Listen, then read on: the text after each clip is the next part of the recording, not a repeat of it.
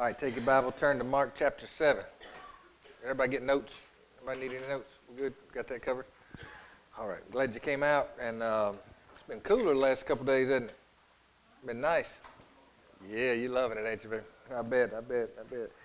We're going to hopefully close out chapter 7 tonight, and then we're going to get back into chapter 8. It's kind of a closing section of Mark. So this is message number 24. We're going to talk about the idea of be open. Jesus actually says this phrase, be open, to a gentleman. So did you read the text? Everybody get to read the story? Following along? So we picked up from last week, which was actually a couple Wednesdays ago, or maybe a couple Sundays ago when we covered this. Jesus meets a Syrophoenician woman. Remember, he's up in the region of Tyre and Sidon. Her daughter was possessed, which had to be just a horrific situation for her and her daughter, her family, and the whole situation. And she asked Jesus to come and deliver her daughter, to heal her daughter. And remember, Jesus has this interaction with her and says, is it right for me to give the children's bread to the dogs? Remember that? And then what she just asked for? She said, well, I don't want a whole bunch of bread. All I want is what? I just want a little crumb. And then Jesus' response kind of shows us that principle we talked about, the Jew first. That everything goes to the Jew first because that was just God's plan. It's his way of sharing the gospel for the world, is to go to the Jew first and then to the rest of the world. So Jesus, again, is in the region of Tyre and Sidon at this time, and he's going to leave there tonight. All right, so let's start off in verse 31 and read through 37, and let's just see what we got. All right, see what the Lord has for us. And it's just amazing when you start studying these stories and kind of focusing in on them, all the stuff that comes out of it, just these little stories. It's just like 7 short verses right here. It says, again, departing from the region of Tyre and Sidon, he, Jesus, came through the midst of the region of Decapolis to the Sea of Galilee. Now, by now, you should be kind of hearing some of these familiar terms, like the Decapolis and Sea of Galilee. We've covered some of that already. Then they brought to Jesus one who was deaf and had an impediment in his speech, and they begged him to put his hand on him. And he took him aside from the multitude and put his fingers in his ears, and he spat and touched his tongue. Then looking up to heaven, he sighed and said to him, Ephphatha, that is, be open. That's an Aramaic word right there, and that's the translation there. That is, be opened. Immediately his ears were open, and the impediment of his tongue was loosed, and he spoke plainly. Then he commanded them that they should tell no one, but the more he commanded them, the more widely they proclaimed it. And they were astonished beyond measure, saying, he has done all things well. He makes both the deaf to hear and the mute to speak. All right, let's see what the Lord has for us this evening. So Jesus has done many, many things. In fact, sometimes the gospel writers just say he went and healed all who were in that village or in that town or in that region, or he healed all that come to him or delivered them. So he's done many, many things, many, many miracles in his 3.5 years of ministry. In fact, John, going over to John's gospel, he says this about Jesus' ministry, just that short 3.5 year period. And there are also many other things that Jesus did, which if they were written one by one, I suppose that even the world itself could not contain the books that would be written. Amen. Of course, at the end of chapter 20, the chapter previous to that, John said something about that all these things were written so that you will believe that Jesus is the Son of God.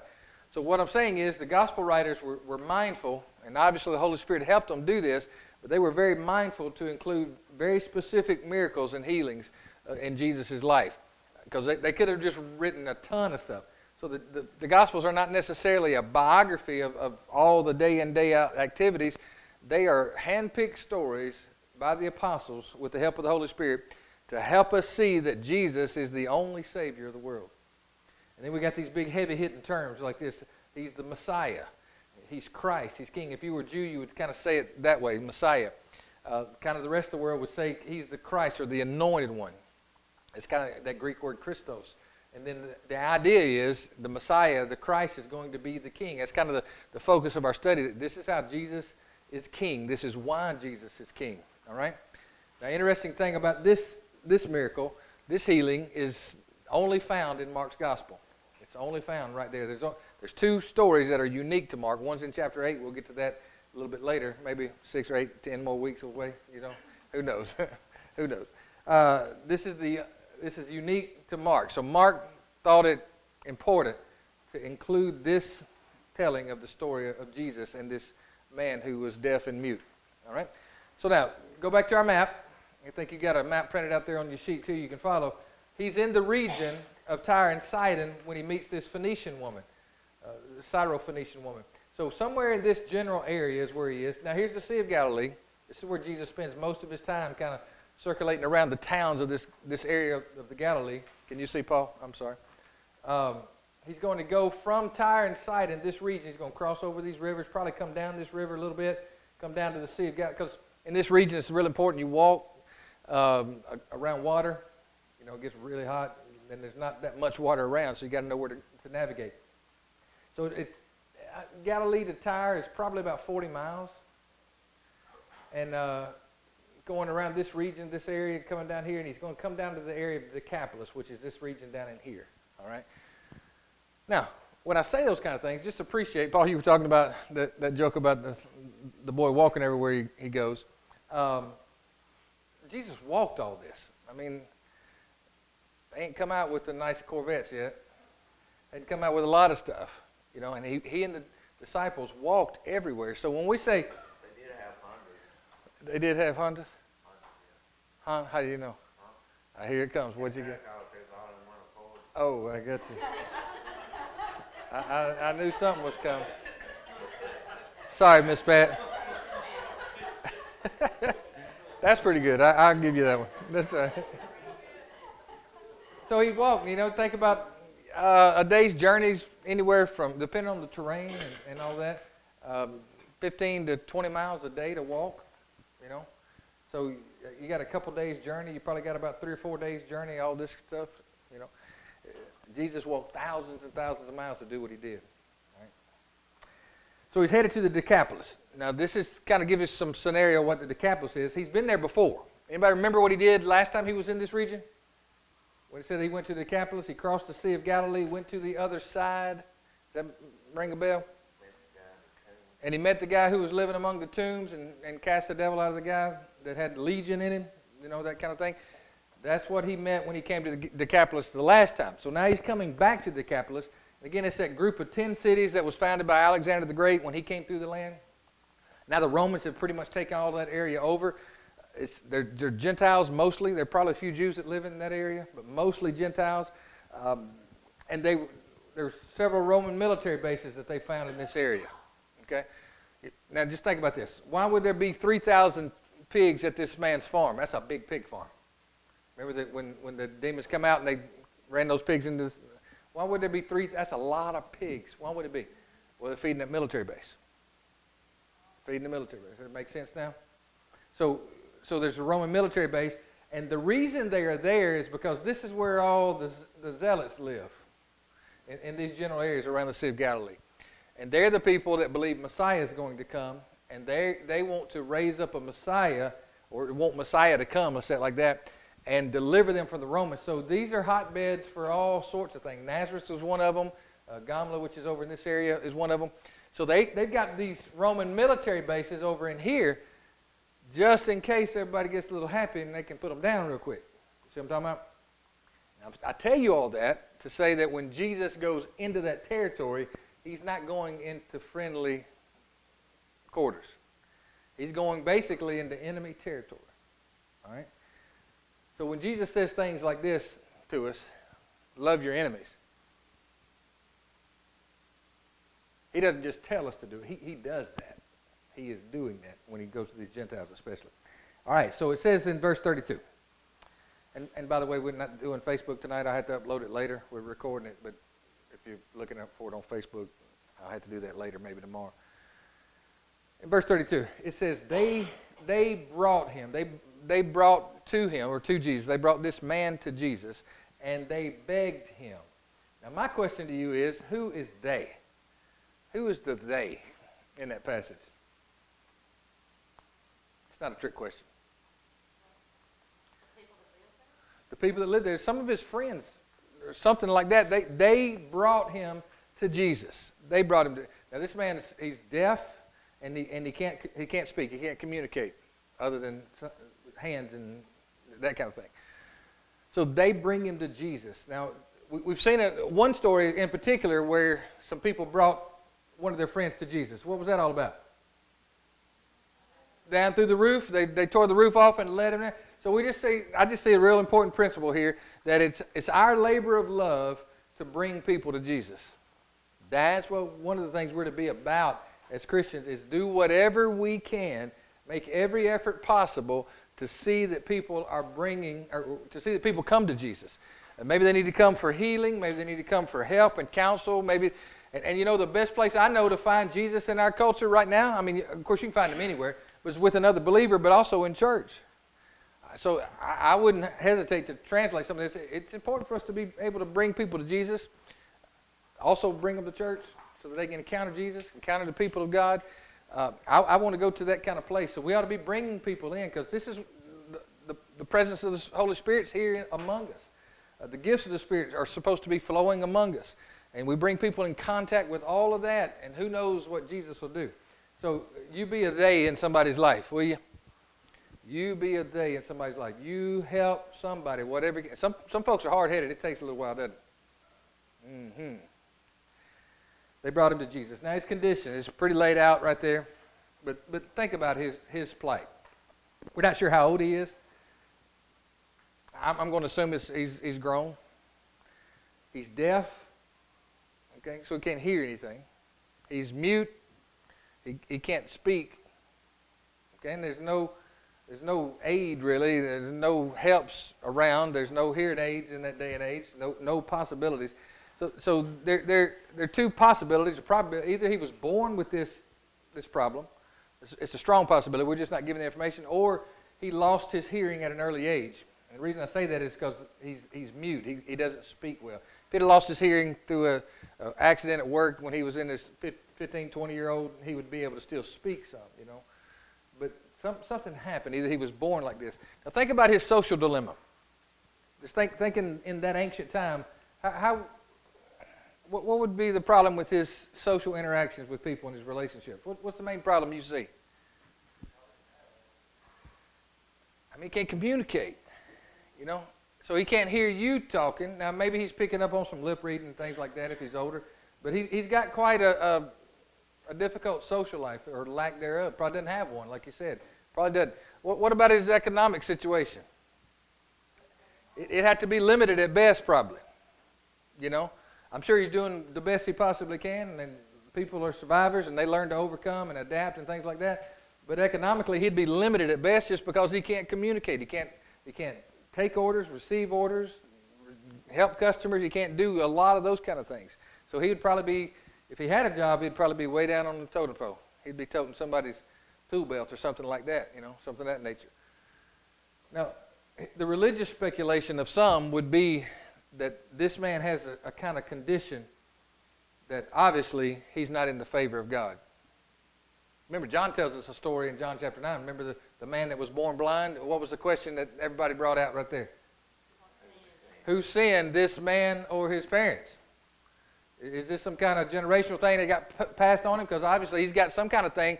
He's not living in what we would understand as the blessing of God. So obviously there's either something horrible in his life, or he's paying for somebody else's problem. You know? So this man would fall underneath that same kind of category. And there are some, not all, but there are some, like the Pharisees and things like that, they would look at him and say, uh-oh, something ain't right. So he would almost be looked at as, well, he would certainly be looked at as an outcast, just because he can't participate in the community, you know. But he may also even be looked at as cursed by God, okay. Now he's going to encounter Jesus. He's going to encounter Jesus.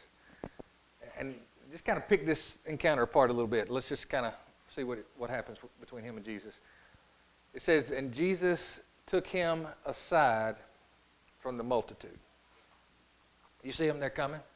Jesus goes into the Decapolis region, and these folks find out he's there, and they come to him. I don't know if it's a crowd of 5 people, 10 people, 20 people, I don't know. But whatever this crowd is here, multitude usually signifies a decent number of people, right? Think about this man. Even if he was in our culture today, not just in ancient culture, but in our culture, he's been a spectacle all his life. You know, people have been whispering, like, yeah, he was born that way. He can't hear you. I'm sorry, honey. You know, that kind of thing. He's been a spectacle. People have been wondering about him all his life. And Jesus dignifies him by pulling him aside and gives him his undivided attention. You see? And I want you to notice something. Jesus does this quite often, doing things in secret, doing things that are hidden, that he's not ever putting on a show. You ever notice that with Jesus? He never, ever makes a display of what's going on. What is that? What do you think? Help me out. So the focus will be on his Father. To keep the focus on his Father, that's good. What else? What do you think? Well, he was always putting on a show, and people think he was just doing it for himself. Yeah. So it's like this. Now, Jesus' reputation is a side benefit of it all. But who is Jesus really going to heal these people for? For his Father's sake and their sake. He's going to do it because he loves God and that he loves people. He's not doing it for himself. He's never doing. So underneath all this is a kind of a hidden lesson that, and we ought to be taking some of these lessons in our church services and stuff like that too. That it's never a show. It's never about us. As Christians, as ministers, and maybe God did give you a gift of healing or a particular gift. It's never to be put on display so that people can see and hear you. That was one of the main problems with the Pharisees, right? They wanted to be seen and heard of people. And I just think about some of the antics that goes on in the name of healing, especially nowadays, and people doing all kind of outrageous, silly stuff that belongs in the circus more than it does the church. You know what I'm talking about? We could learn a lot from Jesus. I think he's teaching us humility as well. As our master, he's teaching us that, you know what? Check your pride at the door, because we oftentimes have a tendency to put on the show. We want people to look at us and admire us. That's kind of one of our defaults at times. So Jesus said, to combat this, he just says, come over here. We're not going to do all this in front of everybody. This man's been put on display his whole life, and everybody's poking fun at him, pointing fingers at him, trying to wonder. And Jesus said, no more of that. This is over. You see what I'm talking about? And Jesus really does this because he loves this man. You know? And how you know, that's the power that changes the world right there. That kind of love, to where you help somebody, not because it'll look good on your resume or it looks good on your taxes to give generously and all that kind of thing, but you literally begin to do things simply with the motivation of love. That kind of power changes the world. That's what Jesus is doing. So this man encounters Jesus. And notice what Jesus does right here. He puts his fingers in his ears. Okay? He spat. I don't know. This is the story where Jesus spits on somebody. It looks like. I don't have a whole lot of explanation for that. Either he spat on the ground, he spit on the. Is it spit or spat? Spit or spat or spit? It's spit. It's spit here or spat there, right? Okay. It depends on what you do. I don't think I ever heard anybody say he spat on me. I think they say spit, right? He spits somehow, whether it's on the ground or on his fingers, and he touches this man's tongue almost in an examination type fashion is what I see. He looks up to heaven, he sighed, and then he spoke, "Be opened." What's he doing? You ever notice all the different ways Jesus heals people and does stuff? Sometimes he'll just send the word. Just like the lady in the last story. He just sent the word and said, your daughter's healed. Okay. Some other time he'll go into the room with the girl, he'll lay hands on her and raise her up from the dead. There's hardly any time he does things the same. I wonder why he does that. Why does he mix the waters so much? I think he's communicating something else to us, that, hey, there is no healing methods. There is the healer. That's who I am. That's all there is. There's no you do this and jump on your right leg 3 times, spin around, and cluck like a chicken, you're healed. See, that's some kind of hocus pocus. That's that stuff we talked about Sunday, the incantations and all the stuff the pagans do. There's no formula to it. Jesus doesn't do things over and over. And you look at the apostles, they picked up on that, because when they get to the book of Acts, they don't do things similar. Even as Jesus did it, they do it differently. It's got to be led by the Spirit and all this stuff. So what's Jesus doing? Fingers in the ears. touching his tongue, looking up to heaven. Well, look at it through the eyes of the man. Okay, now we read it as a reader, looking at it. Now look at this story as him. You're him now. He can't hear verbal commands, right? He can't tell you what's wrong. So Jesus is communicating in a way that this man can understand. This is beautiful, actually. Do you see that? I see it. We'll expand on some of this in a minute. Jesus touches his ears. Obviously, somebody's communicated what's going on with him. He touches this man's ears. Nobody's ever done that before, I'm about to guarantee you, other than maybe a medical doctor or something. He puts his fingers in his ears, and he touches his tongue. You see what's going on? He's like that. Can you talk? Can you talk? And then he looks up to heaven. He's like, Jesus looks up to heaven. Maybe as he's touched that. And that man, can you see that man going? Making his noises. You see what I'm talking about? It's beautiful what Jesus is doing. He's meeting this man right where he is. He's speaking in sign language. That's what he's doing. You know, and you see Jesus' tenderness just reaching out to this man. And when I read it, just studying it this afternoon, it just hit me how tender he is with this guy. Now, outside of his mama, maybe nobody's been this tender to this man in a long time. And Jesus just meets him right there. All right? So he puts his fingers in his ears, and he spat, and he touched his tongue. Okay? He touched him in the place where he needed it the most. You see that? That's just Jesus, isn't it? He touches you right where, you know, other people, even some of the healers and people that pray for him, they wouldn't touch his ears because there would be a lot of superstition stuff. If I touched those, maybe I would catch whatever problem he has, I'd catch it. So nobody would do that kind of thing.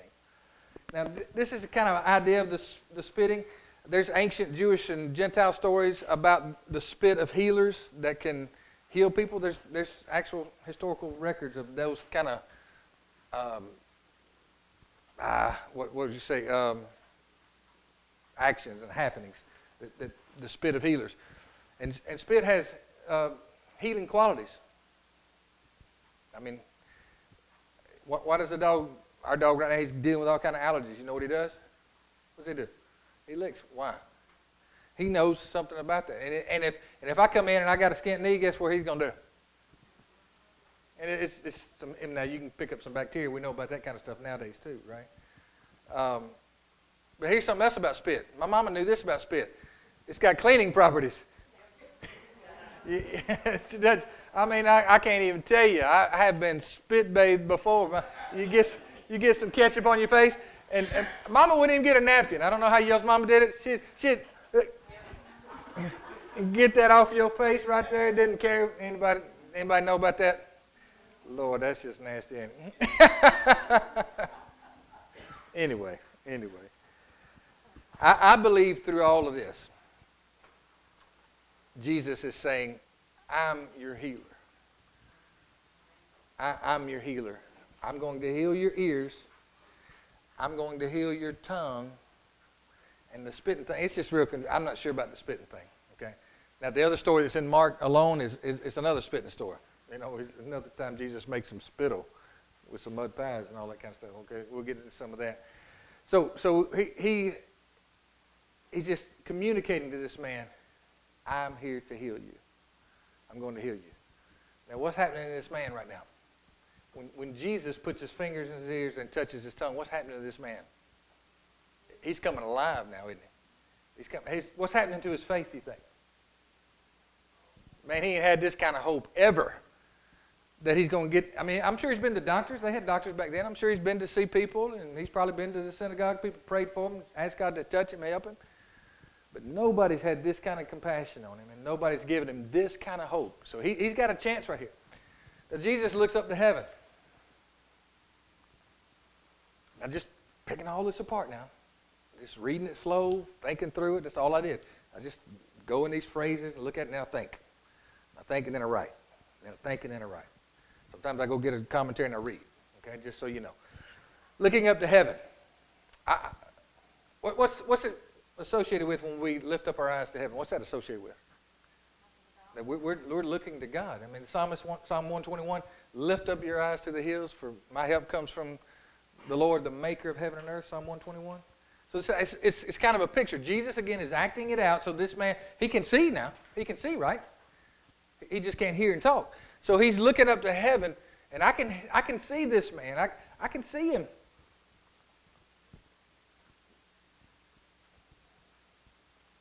God's going to heal me. And Jesus is communicating to him, God is going to heal you through me. That's what he's communicating to him. What's so amazing about that, how this man Dale, did he truly understand that Jesus was? And yeah, how would he hear? How would he even know? You know, there's just something attractive about Jesus with him. And you know, nobody's probably ever had the boldness to do all this. So there's something unique happening here. The message from Jesus looking up to heaven is, Jesus is saying to this man, I am the one that connects you to God. He says the same thing to us, doesn't he? I'm the one that connects you. I'm the one who brings heaven and earth together. I'm the one that brings it all to happen. In fact, I'm bringing the kingdom of God to you right now. And I'm the one who brings the blessings of heaven to you. Okay? Yes, sir. And not know something about him, something divine about him. So even his enemies knew that, didn't they? Whether they had faith or not, they knew something was special about him, right? So he just looks up to heaven, and it's interesting. I can guarantee you, when Jesus lifts his eyes to heaven, where does that man's eyes go? Going in the same direction, going to heaven too. And it says Jesus sighed. He sighed. I mean, Jesus is fully engaged with this man. Fingers in the ears. He's face to face with this man, okay? It'd be quite a sight to see this, really. And Jesus just takes a big deep breath, and he sighs. What in the world? Now, we think about the man feeling the power of Jesus. Think about Jesus feeling the pain of the man. Jesus is feeling the pain of this person. That's an important connection point. They are fully engaged with each other. They are fully connected at this point. The Spirit has done something between them to bond them. He's going to feel the power of Jesus, but Jesus, he doesn't have to do this. I mean, Jesus is about to heal this man. He knows he's going to heal it. Why would he stop right here and feel the sorrow and the grief? Why would he feel that? Well, that's who he is, isn't it? That's where love is. Even when you know you're going to do something good for somebody, but when you know they're in a bad spot, it still grips your heart, doesn't it? It still grips your heart. So it kind of brought to mind Isaiah 53:4 right here. Speaking of Jesus, back from the prophet Isaiah, surely he has borne our griefs and carried our sorrows. In those moments, Jesus felt this man's dysfunction in society. He felt his pain. He felt all of his frustration. He felt his hopes and dreams that had been shattered. He can't do what normal people would do, so to speak. He felt that. And Jesus just, he felt it. So he's got a way. And I don't, it's a spiritual connection. It's not feeling like this right here. It's something deep in the heart of Jesus that touched deep in the matrix of this, the center of the inner man of this man. And Jesus feels it. Now that's important for us. Hebrews 4:15, you know this passage. The first part of it says, we do not have a high priest who cannot sympathize with our weaknesses. The Old King James, I like the way the Old King James says it right here, who is touched with the feeling of our infirmities. You see what I'm talking about? So it's not just about this man receiving power. There's something redemptive happening that this man knows that Jesus feels his pain. There's something that connects us. There's something that makes Jesus our great high priest. That he can literally sympathize, and he oftentimes empathizes with our pain. He's been there before. He's resisted temptation. He knows what that's about. Okay? So Jesus is going to have compassion, and this is one of the sources of his compassion, is that he can feel what you're going through. Now you think about that, because one of the ways the enemy gets us distracted and he gets us off by ourselves and he gets us pulling away is he says this, he puts these thoughts in our head that nobody understands me. Nobody cares about me. Well, here's somebody right here that does. That he can literally feel the grief and the sorrow. See, go back to that grief and sorrow. See, why does a person grieve? They grieve because they lost something or someone, right? They've lost something. Why do they have sorrow? Well, that's just the outward working of all the side effects of all that loss. So this man has lost a lot. You know, he's lost a lot. He's got a lot of what he would maybe consider wasted years. What am I even here for? And now he has an encounter with Jesus, and Jesus feels all that. And there's something about Jesus validating our pain that is part of our healing. Yeah, you have loss. We can learn a lot from him in this kind of thing. Just take time. Not just get to the power, but sometimes we've got to feel the pain when we minister. All right? Now, I see all of this pointing to the cross. It's just pointing straight to the cross. Because the cross is the point where Jesus really takes it all on. Okay? The cross is the place where he heals us at the greatest point of all of our need.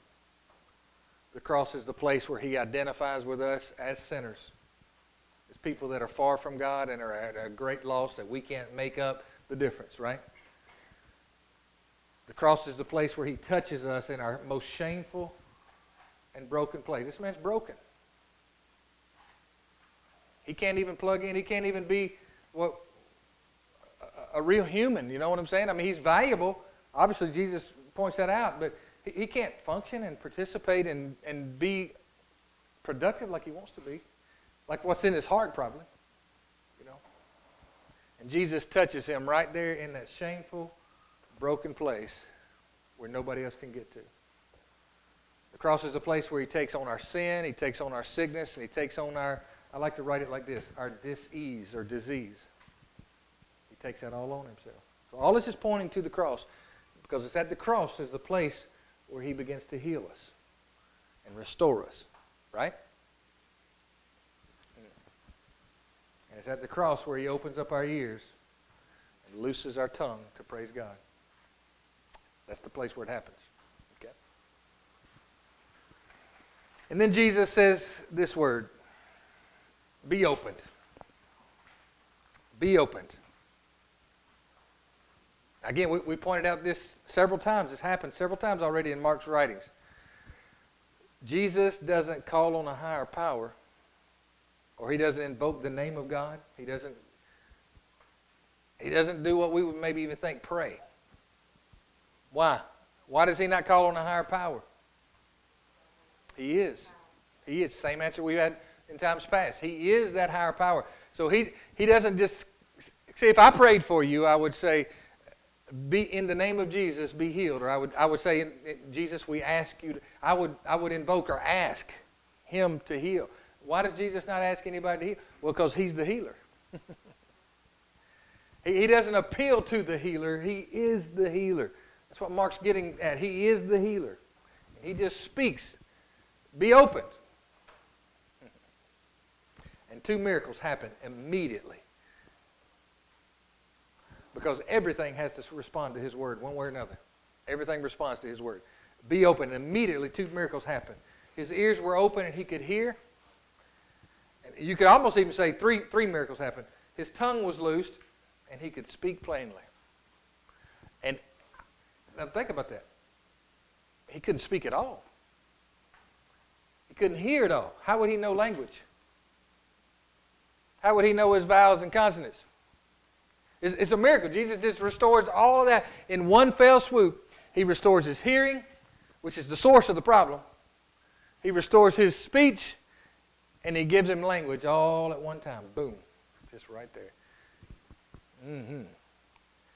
Oh, happy day. How you think he's feeling now? Mm-hmm. It's quite a day. I bet they couldn't shut him up for about 2 weeks. What do you think? And they wouldn't want to, you know, that kind of thing. Now Jesus says something very curious to us. And I want you to talk it out with me a little bit. He said, now, I gave you the gift of speech. I gave it back to you. Now don't go tell anybody. And he tells the crowd, keep this to yourself. Don't tell anybody. We've heard him say that before, hadn't we? What in the world? Now that's not going to be possible, and they don't stick to it either. They go and they proclaim it out there. Why don't tell anybody? Why would Jesus say that to somebody like that? Why would he raise a little girl from the dead and say, hey, y'all just keep that in here. Just keep it to yourself. Why would he do that, at least for the time being? Any thoughts? Mm-hmm.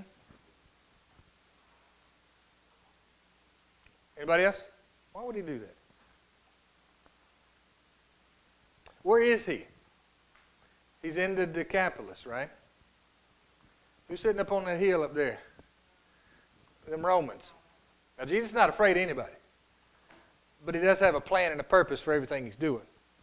And he knows what he's working toward. He knows he's working towards the cross. He knows he's working to go back to Jerusalem. And you know, the ideas that are floating around coming out of Jesus' mouth, what happened to John the Baptist recently? Saying the same kind of stuff. He's gone. So these ideas that Jesus, in this kind of cauldron that he's in, this pot, this soup is bad, it's hot. The Romans, the Jewish leaders, they're not liking him. I mean, they've already got a plan. They've already made some alliances. We got to get rid of this man. And I just think Jesus is saying, I don't want you to tell him, but just hold this right here. I got some things I need to do. I got some covering I need to get taken care of. I got to go. Because you remember the route? We showed you the map. He takes this long route and goes right down here like this right here. He avoided his hometown. He avoided all that region for the time being. Why? Well, we saw in chapter 7, it got pretty hot around there, didn't it? Things are pressing in on Jesus, and he knows it. And he knows he's got to get to the cross, so he says, just for my sake and wisdom's sake, why don't y'all just hold this down and let me get out of town? For 3 years he said, don't tell anybody, and then at the end he said, tell everybody. Exactly. That's a great point. That's my next point. So for these years, he says, don't tell anybody. I'm working something out. I'm working with my family here. This is all family business I'm dealing with. And then he comes to the Mount of Ascension. He says, now go tell everybody. Go tell them, go teach them, and tell them everything I did and said to you. You know what I'm talking about? Because it's all part of the plan. So, but it's kind of curious, because think about that happening at your house with your brother or your sister or your loved one. You couldn't keep a lid on that, could you? It'd be tough. They couldn't either. Now here's the commentary on it all. This is the fallout, or the word on the street, I should say. And they were astonished beyond measure. I bet they were. Saying this about Jesus: he has done all things well. He makes both the deaf to hear and the mute to speak. Now, remember we started off about telling you about the apostles picking certain stories in the life of Jesus to get something across. This is why Mark picks this story. This phrase right here, the deaf to hear and the mute to speak, is a hearkening back to something. Okay? Mark is telling us, remember, these are stories not for just great information or not for just feel-good times. This is information for us to have faith in who Jesus really is. That's what this is about. That's what the teaching ministry is about. It's not about you getting more information about what the Decapolis is and all that. That's all wonderful things. But the point is your faith's got to get strength. You got to grow in your faith about who Jesus is. And that's why Mark puts this story right here. These phrases here are found in Isaiah 35, verse 5 and 6. Okay? And Mark is just hoping that you're a good student of your Bible to know what this is all about. And there's actually another Greek word that is only found in Isaiah 35 as well in this story, in the Septuagint version. Okay? Now, set it up. Isaiah 34. It shows the judgment of God over the whole earth. It talks about how the land's going to be desolate, no water, just owls and ravens and porcupines and all that just covering the land. No good things happening there. Isaiah 34 talks about the judgment on creation, on all the world. okay, on the nations especially. Then Isaiah 35 talks about what God's going to do to rescue his world. Okay? Now, I want to read that to you. Starting in verse number 4. This is what Mark is pointing to. He's hoping you'll go pull out your other Isaiah scroll and go, oh, I heard that before. That's in Isaiah. Let's go read what that is, because it's going to show us a picture of who Jesus is now. Say to those, can you read that? You see it all right? Say to those, this is Isaiah 35, who are fearful-hearted, be strong, do not fear. Behold, your God will come with vengeance, with the recompense of God. He will come and save you. Are you making it? So if this is referring to Isaiah 35, it is referring to Jesus being the one who will come and save you. Okay? There's more. We're going to keep reading. Now, here's an interesting thing about this. Your God will come with vengeance. Now, Jesus doesn't come with vengeance. He literally comes to take the vengeance on himself.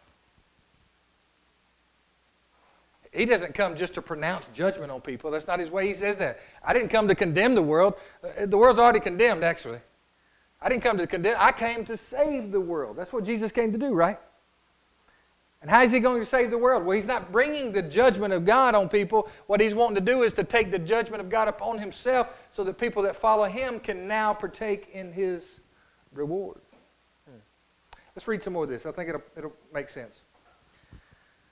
Then the eyes of the blind shall be opened, and the ears of the deaf shall be unstopped. So when God comes to save you, these are the things that's going to happen. The eyes of the blind shall be opened. Okay, we see him doing that, right? And the ears of the deaf shall be unstopped. We just saw that story, right? Then the lame shall leap like a deer. I think we saw a story like that, or we've read one in the Gospels about that. The guy at the temple at the gate, remember that? It's happening, okay? Then the lame shall leap like a deer, and the tongue of the dumb shall sing. So we got our phrases right there. The ears of the deaf and the tongue of the dumb, or the mute, shall sing. All right? For waters shall burst forth in the wilderness and streams in the desert. Okay? I think John the Baptist said something about that, didn't he? Something very similar to that. Okay? The parched ground shall become a pool, and the thirsty land springs of water. In the habitation of jackals, where each lay, there shall be grass with reeds and rushes. Okay? That's good stuff, by the way. That's ancient poetry. That's like a good place to live. That's what that means, right? A highway shall be there, and a road, and it shall be called the highway of holiness. The unclean shall not pass over it, but it shall be for others. Whoever walks the road, although a fool, shall not go astray. No lion shall be there, nor shall any ravenous beast go up on it. It shall not be found there, but the redeemed shall walk there. And the ransom of the Lord shall return and come to Zion with singing, with everlasting joy on their heads. Anybody remember that old song we used to sing, of course? Therefore the redeemed of the Lord shall return and come with singing unto Zion, and everlasting joy shall be upon their head. I guess they shall obtain gladness and joy, and sorrow and mourning shall flee away. Nobody singing with me. Nobody knows that, huh? That's all right. It's just an old 80 or 90s course. So anyway, it's just a scripture song. It's this thing right here. With everlasting joy in their head, they shall obtain joy and gladness, and sorrow and sighing shall flee away. What's all that mean? Jesus is the one that's going to make all this happen. He is the one that's going to bring new creation to the earth that's been messed up and the people that's been messed up. That's why this story's in there. That's why Mark put that in there. Because that idea about the deaf and the mute, the deaf hearing and the mute speaking, that idea is to connect you and say, Jesus is the rightful king of the world, and he is God coming to do all of this. You See what I'm talking about? Does that make sense to you? That's what Mark wants you to see. This is who Jesus really is. Okay? Questions, comments before we go? You got it? Shake your head like this, or like this, or like this. just. I wonder what the community was like when, after all the other miracles, how the community felt. Mm-hmm. I won't say, hey, let's go get Joe over there. He's probably the same thing for him. Yeah. Well, and that's how the church is actually built, through time and history. Is that somebody gets the bread and they go tell somebody else where they got it from. That kind of thing. All right, we're good? All right, let's ask the Lord to help us with our faith. Lord, we thank you for your word. Lord, we thank you for this story. We thank you for your compassion with this man. He'd been overlooked for many years. Kind of pushed to the corner and pushed aside, but you came. You dignified him, Lord, and you brought healing into his life. Lord, we can relate to that. We thank you for that. We thank you for his story. We thank you for what you've done. And Lord, may we see you as our answer, as our Savior, as the one who rescues us out of all the darkness that we get ourselves in. You're the one that heals all the broken places, whether they be physical or spiritual in nature, or even relational in nature, Lord, whatever that may be. It's broken in our place. You are the one that goes and communicates to us right where we are, touches us right where we are, and even touches that most shameful place, Lord, where we won't let anybody get in there. You help us and you heal us. And Lord, because you help us and heal us, we're also going to trust all of creation with you. And we're going to believe that you're going to bring new creation, just like you said. You're going to remove the curse off of this planet. You're going to remove the curse off of your people. Lord, you're going to do away with death. You're going to do away with sorrow. You're going to do away with pain. All that stuff, Lord, you're going to do away with it. Help us, Lord. Strengthen our faith in who you are. Give us eyes to see. Give us ears to hear. And give us tongues to speak your praise. In the name of Jesus we pray. Amen. Amen. Amen. Amen.